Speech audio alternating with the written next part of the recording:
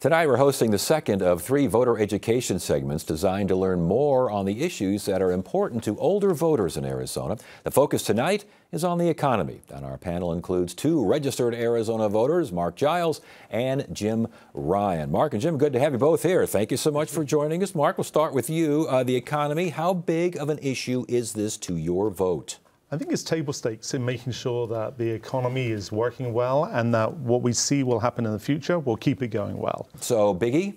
Very much so. And if the economy were going bad, we would be all over making a change. If we see that the future is not going well, then I think we need to definitely make a change. What do you think? Economy for you, how big an issue? It's big. I think it needs to be sort of elevated so that's an economy for the middle class and lower class, and more of what it's turned into, an upper class and a an institutional economy. Yeah, and Jim, we'll stick with you. Cost of living within that economy, how big an issue for you? Lately, enormous. Yeah. If a candidate says, I've got a way to fix the cost of living or to keep it from exploding or to lower it, and it makes sense to you, that's a big deal? Definitely. Yeah. What do you think? I agree. I think there are lots of people out there that have been struggling and they need help and support, and the cost of living needs to be fixed. We've seen inflation go through the roof, and now we need to see that it's under control, or if it's not under control, then what are we going to do to fix that? So for me, that's a big issue. Are you worried about your own financial situation? Me personally, I'm probably in a situation where I'm more caring about the investments. At the moment, we've seen the markets ride really well, and if that were to keep on going, then I'd have enough money to live through the rest of my lifetime in retirement. So balance that out, though, with concerns of cost of living and inflation. It's huge. If we see our money being spent today much more than we thought, then perhaps we have to go out and work again. Perhaps we have to think about other ways of actually making money. Yeah, and Jim, again, the market's doing very well, actually. And the inflation is actually easing. Let's be honest here. It's not what it once was. Cost of living, go to the grocery store, you still know what's going on there. Is this are you a single issue voter when it comes to this kind of stuff?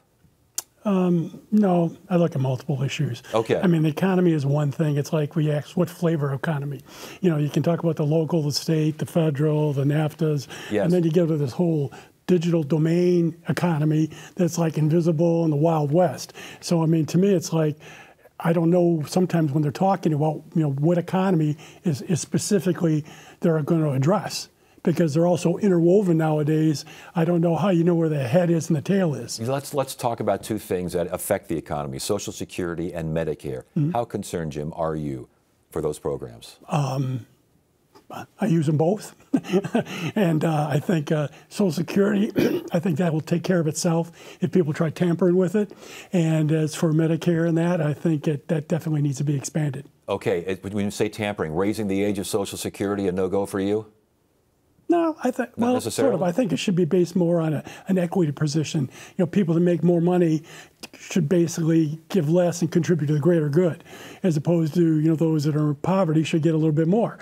I've got friends that are well off and they're still getting Social Security and they don't need it. So it's sort of like maybe they should, share to the people that do need it. Mark, if I were a candidate and I'd say it's time to change the funding formula for Social Security, it's time to change the funding formula for Medicare, you would say, do I have your vote if I say that? No. And I think we've made a contract already with people and citizens in the past, and we have told them exactly what they're going to get in their Medicare and their Social Security. And if we make changes, it has to be in the future in some way. We should protect what's already committed and make sure all those people that have put away enough savings in order to live their retirement life and depend on what they're going to get from Social Security, if they can't rely on that, that's a deal breaker for me. If I say that we should raise the payrolls taxes to support Medicare, you would say? If necessary, we perhaps should. What do you think? Would something like that be turned off to you?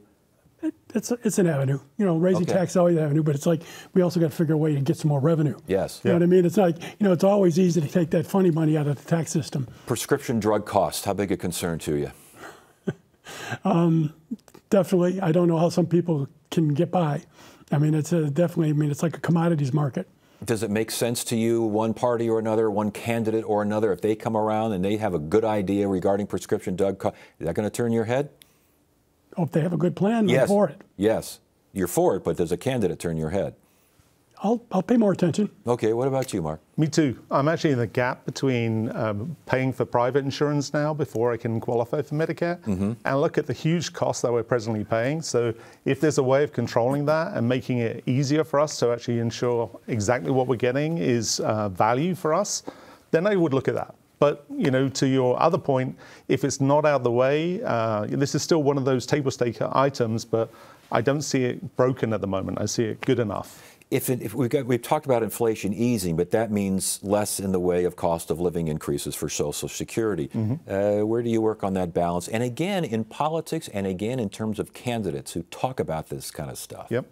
If we see one moving up and the other moving in parallel, then I guess it's sort of neutral. If it's moving in inflation up, but not all of our entitlements and income, then I think that's a problem. Yeah, Jim, you know how people are. They see Social Security not increasing the way they thought it should, and it did during those inflation years. They're going to say, Are you going to say, Yeah, I mean, you know, the whole idea, though, with this impact of inflation, there's like the music and the words don't match. Yes. I mean, it's like I hear that this rate's at 5%, 4%, and then I look at, you know, milk went from 97 cents to $2.50 for a half a gallon of milk. Right. I'm like going, that's way more than 6%. You know what I'm saying? So I find the whole argument of inflation sort of intimidating and sort of doesn't sort of make a lot of sense to me. It's not really something I've seen people coherently dealing with. So with that in mind, again, I'm a candidate and I'm really pushing inflation. I'm pushing the economy. I'm pushing cost of living. So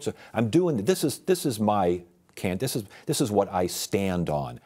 Are you someone who would follow me? If you have a good plan and it's actionable, yes. And that would maybe change your vote. Yes. What do you think? I think with the situation I'm seeing ahead of me at the moment, it's hugely important that the economy is sorted out. But I don't see enough difference in any of the candidates to actually say this would be the decision maker for me to go one way or the other. If either candidate or if any of the local candidates were to have a different plan that would scare me, I would go away from them. But if we continue with the plans we have ahead of us, I don't think this would be the #1 issue for me to decide to vote. And real quick, the people that you hang out with, friends, family, they feel the same way? The folks that are older, a little older. Yeah, kind of mixed bag. Mixed bag. Because I think we're in the same situation that Jim said, where lots of people are finding it hard to live inside their budget and make sure they can actually make their money work. Last word on this, Jim. Are you hearing the same thing?